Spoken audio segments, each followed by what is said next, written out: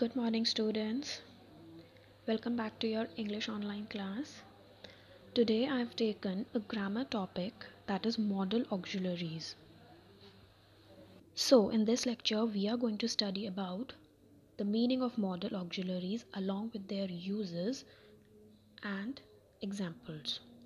Although you all have been provided with the video on modal auxiliaries previously, so it's just a quick revision of whatever we have seen in that video. Okay, so let us start with the meaning of modal auxiliaries first. So let us start with our topic. So first of all, what do we mean by modal auxiliaries? These are the verbs such as can, must, could, would, should, which are used with the main verbs to express the ideas such as possibility, permission, necessity and obligation, etc. So these are the verbs which are used as helping verbs with the main verbs to express such ideas, whether the possibility or to seek for permission, necessity or obligation, your duties. So now we are going to study about each one of them in detail, their uses along with their examples. So let us start with must and have to. So must is used for all persons in present and future tenses. It can be used for all the persons. Negative of must is must not or mustn't. The interrogative form is must I with a question mark. Must has no infinitive and no past tense. Must का कोई infinitive form नहीं होता and it is not having any past tense. It is followed by the infinitive without to, right? And it is used to express obligation. Obligation means your duties, like you must obey your parents. Since it's our duty to obey our parents, so must is used, right? Next, you must go to school in time. We all should be on time everywhere. So you must is used to express our duties or obligations, which we all must do.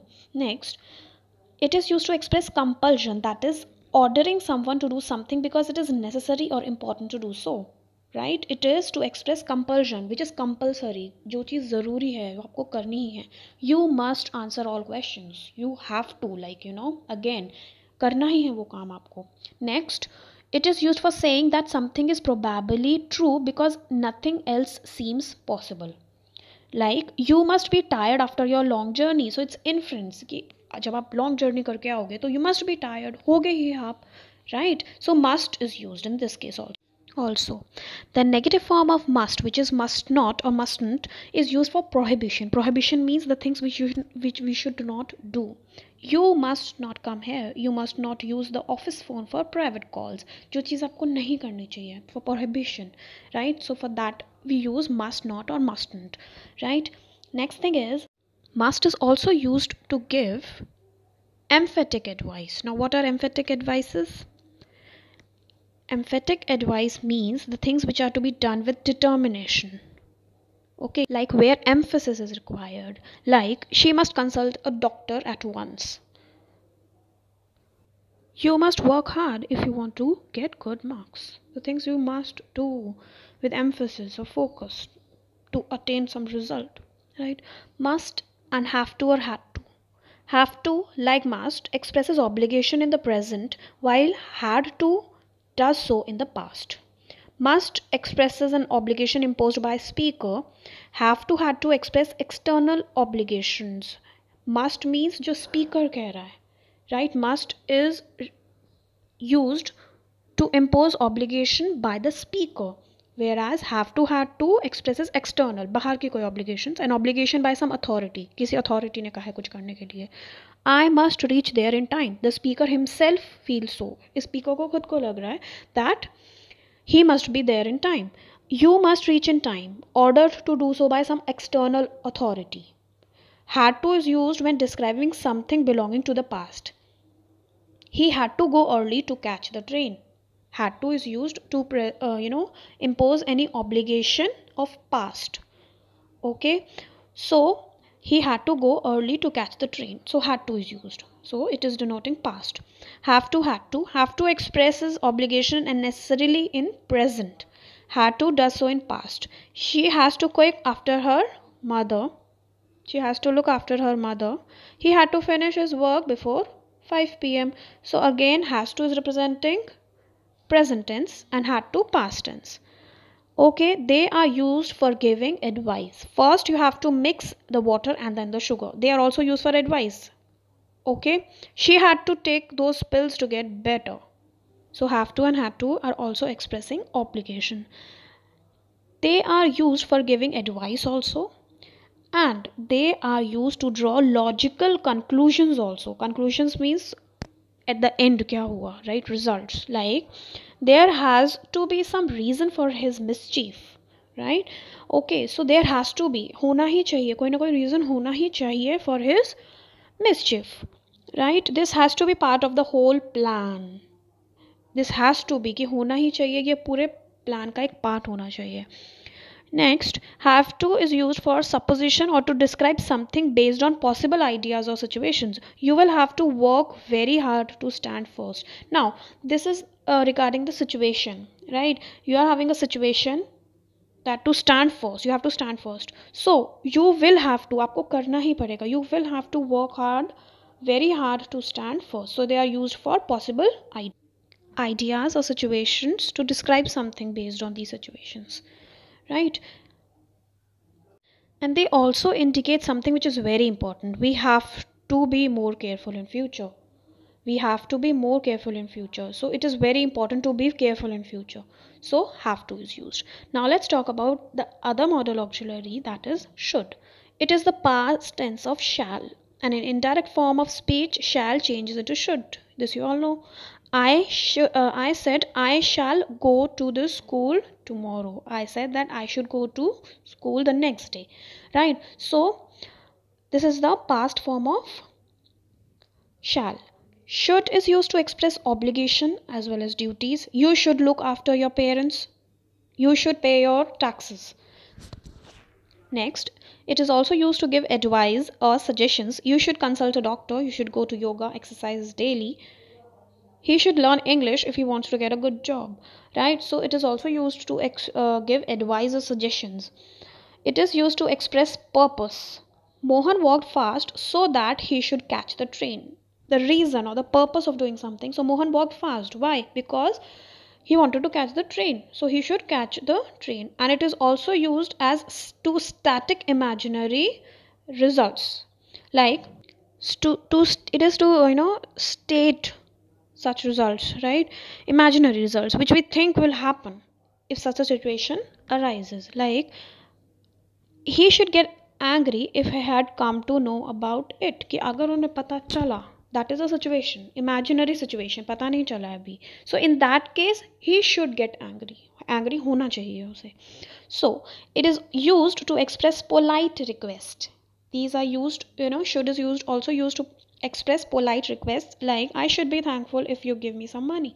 So it's like polite request, so he's just requesting, so please give me money, so I should, in that case I would be or I should be thankful to you, right? Okay, now let's talk about the another auxiliary, which is need. As a modal verb, need is usually followed by an infinitive without to. This is the only thing you need do. The modal verb need is mainly used in questions and negatives which are formed without do. Need I go now? You need not go. So without to. The negative need not is often shortened to needn't. जो negative होता है need not is shortened to needn't in conversations and informal writings. Need does not change its form, so the third person singular of present tense does not end in s. He need not go there. So it would not be like he needs not, because this needs is different and the word we are using is different. So it needs would not be used in this. The modal verb need has no past tense, but it can be used in pattern followed by a past participle. Need not, have, needn't have. You needn't have waited for me. Needn't have means need not have. जरूरत नहीं थी आपको wait करने की. The negative need not express absence of obligation. They need not send the letter now. That means the person did not finish his obligation or duty of sending the letter. You need not go. It is not necessary for you to go there. Need is used to express obligation or necessity also, like need I attend the class today? Like is it necessary to attend the class today? So it also expresses the obligations or necessity. Right, now let's come to the next one, which is ought. Ought is usually followed by to and an infinitive, like you ought to tell the truth.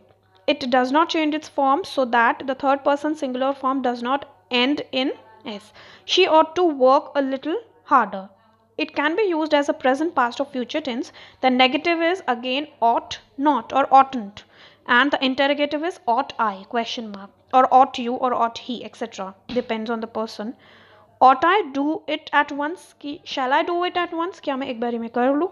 Okay. He ought not disobey his teachers. That he should not. नहीं करना चाहिए वो काम. Got it? So this is about ought. Now ought to. Ought to is used for expressing the right or the sensible thing to do or the right way to behave. You ought to get up early. That it is the right way. जो चीज़ सही है वो करनी चाहिए. You ought to get up early. You ought to exercise daily. Teachers ought not smoke before students. So these are the things which are to be done, which are the right thing और sensible जो चीज़ें होती हैं. Ought to is used when we believe strongly or expect that something will happen. जो believe करते हैं strongly कि ऐसा होगा ही. The Indian team ought to win. They believe कि उनको लगता है, ऐसा believe करते हैं वो that the Indian team will win. Satish ought to pass. The meeting ought to have finished by 2 o'clock. Ought to, see, hear, meet, etc. is used for emphasizing how good, impressive, or unusual something or someone is. Like you ought to see their new house. So आपको उनका house देखना ही चाहिए. So that might be either good or bad. So ought to इसलिए use हुआ है. You ought to meet his elder brother. That he might be good looking. That's why the person is saying to look him or to meet him. Right. Ought, must, have to, and should. There's a note. Ought is used to express the subject's obligation or duty, but it indicates neither the speaker's authority as with must nor an outside authority as with have to. Speaker is only reminding the subject of his duty. Speaker just subject को अपनी duty remind करा रहे हैं, obligation remind करा रहे हैं. Besides this, he is giving advice or indicating a correct or sensible action that the speaker or that the subject should do. So ought can be used in exactly the same way as should. जैसे should हम use करते हैं to tell the subject that you should do this. Same way we can use ought, that he should do it. Another auxiliary is will, which is used in second person and third person to express certainty. You will begin the work tomorrow. Certainty, the thing which will happen. In modern English, there is a tendency to use will in all the persons to indicate future tense, request, promise, determination, habit, and characteristics. To show future tense, my friend will come tomorrow. To express request, will you have coffee? Next is for the promise. I will take care of your brother. So it's a promise that he will do so. To show the determination, they will fight to finish. To show the habit, she will be talking all the time with no work. To show characteristics, this machine will work very well and will not give any trouble. Features, right? So important note is there, the force of shall or will. The college will remain closed. It is possible that it may be closed. The college shall remain closed. It is promised or ordered that the college will remain closed. I shall not help you. I am not going to help you. I will help you. I am determined not to help you. I am determined to help you. Okay. This is how shall or will differs. Next is would. It is used to indicate past tense of will. He said he would be back soon. It is to express wish or desire. To express wish or desire. To express future in past. Like she asked me if I would held her. It is used to show past habits for request. To express preference or determination with rather. Rather die than beg. So preference बता रहे हैं. It's better to die than to beg for something. Now let's come to can. It is used to seek or grant permission. Permission लेने के लिए for possibility to show ability. These are the uses of can. May can also be used instead of can, but can is generally used as it is less formal than may. Can indicates theoretical possibility and may a factual possibility. So can is mostly used. Right? Okay. Now, next is could. It is used to indicate past tense of can. To show possibility, for permission, again for polite requests, and conditional possibility. Conditional means in which you have a condition. If I had the money, I could buy a new house. So only if he had money. Condition क्या है? If money है, then only buy a new house. Now may is used for permission. May I come in? And to show the possibility.